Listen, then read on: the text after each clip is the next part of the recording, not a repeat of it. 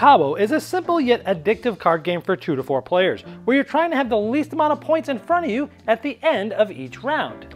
You'll do so by exchanging your own cards with new ones that have less points, and by gathering and removing sets of identical cards.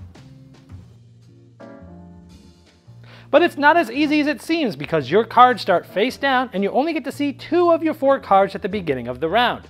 So you'll be exploring and learning about your cards as the game goes on and utilizing the special abilities of some cards to help you.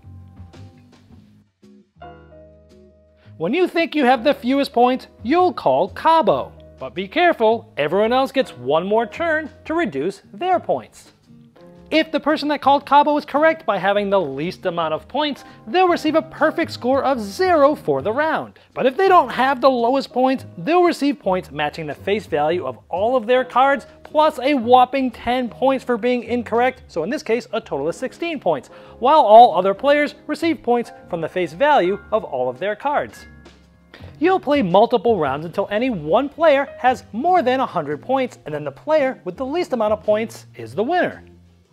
However, if you manage to end up with exactly 100 points, you can reset your score to 50. This is easier than it sounds, and it can turn around a game sending a player who was about to end the game with a high score into the winner. And if you're able to end the round with 2 12s and 2 13s, which is difficult to do, it gives you 0 points and everyone else 50 points.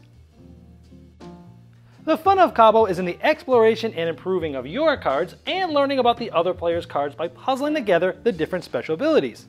Like peeking at your own cards to see if that card would be a good one to keep or to get rid of.